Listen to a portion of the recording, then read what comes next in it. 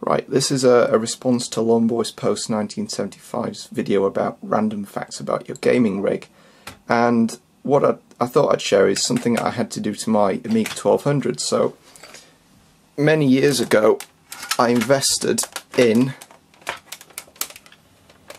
turn this thing over, one of these, which is an 030 accelerator card, and this thing's got a Motorola 68030 and a floating point unit, and this gets incredibly hot, and the amount of heat that was coming off it, it was almost like you could cook bacon. So to cool it down, I soldered on this heatsink, or not soldered on, but glued on using special glue adhesive heatsink pasty heat transfer stuff that works.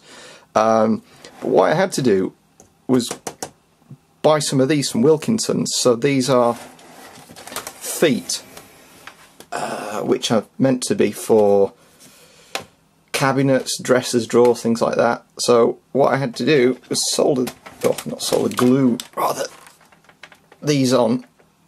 Let's turn this over, which raises the machine off the table by about an inch or so, and that seems to get rid of some of the heat.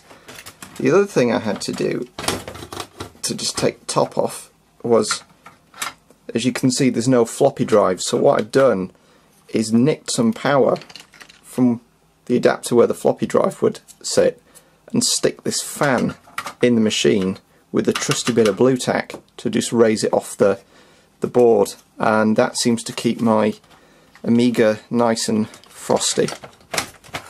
Well, at least it doesn't overheat, so hopefully that's been somewhat informative, so thanks for watching.